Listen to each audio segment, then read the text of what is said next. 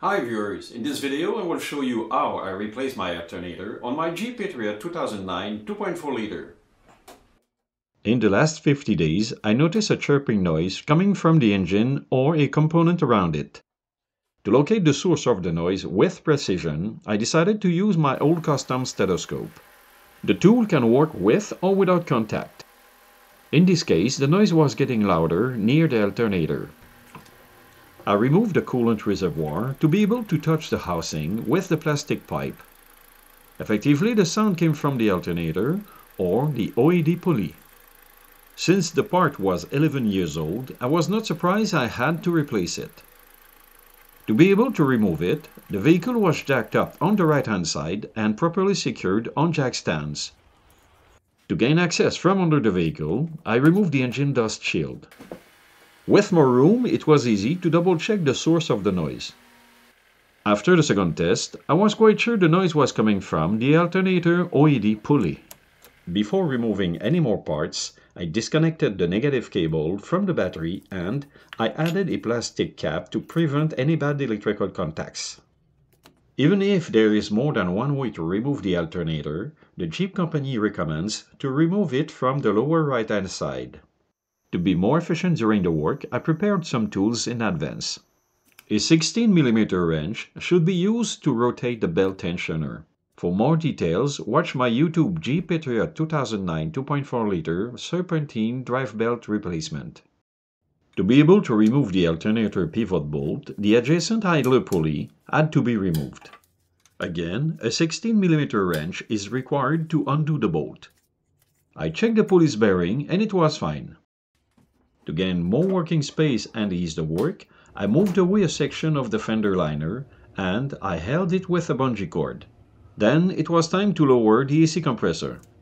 3 bolts are used to hold the compressor in place. I began with the easy one to see if it was difficult to unfasten them. The first one was easy to undo. The problem with the second bolt was the space available to work. It took me more time and I had to use 2 different tools.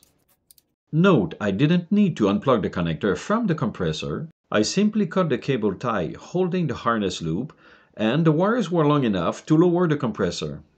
The third bolt was removed without problem and it was easy to free the AC compressor. This view shows there was not enough room and the lower bracket was preventing the compressor from getting lower, so it had to be removed.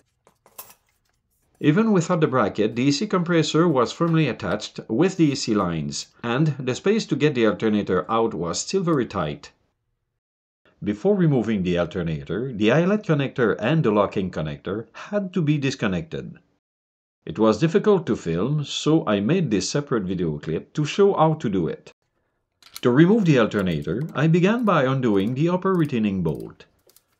The pivot bolt was well located and easy to undo.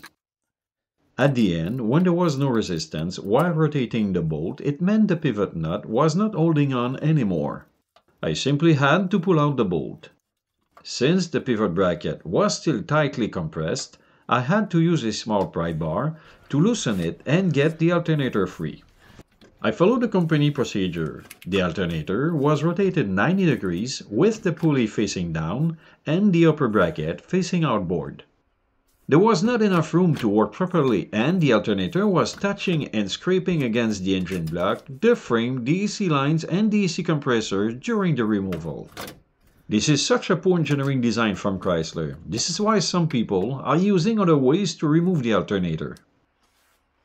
Later, I got a good rebuilt alternator generating proper voltage. The pulley was tested and it was working fine.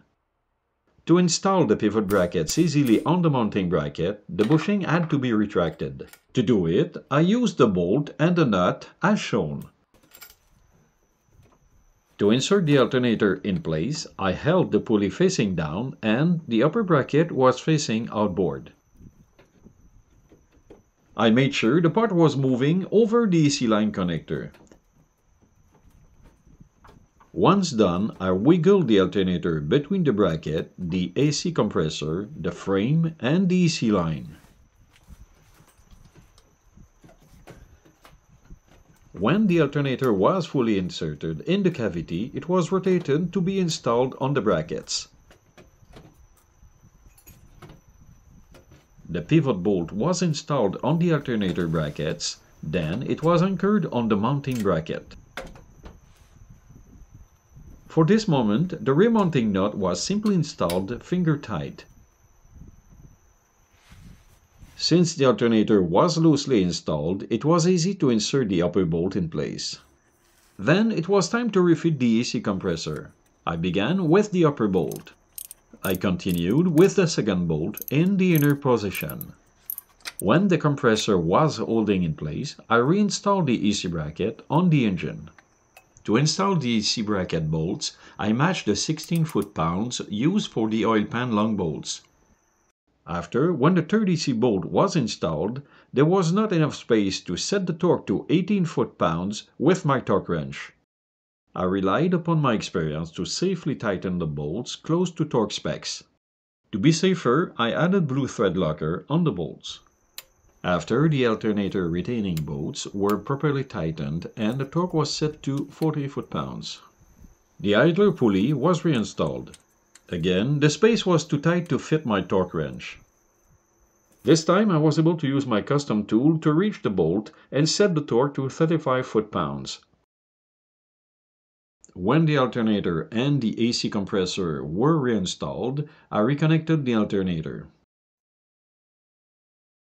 To reinstall the drive belt, refer to my YouTube video. Before connecting the negative cable on the battery, I double-checked the installation to avoid any problem. I started the engine and it was running normally. There was no warning light flashing or illuminating in the cluster. I also checked the charging voltage on the battery and it was normal. After, it was time to secure the electrical harness of the AC compressor and install the coolant reservoir, the engine cover, the air inlet, the fender liner, the dust shield and the wheel.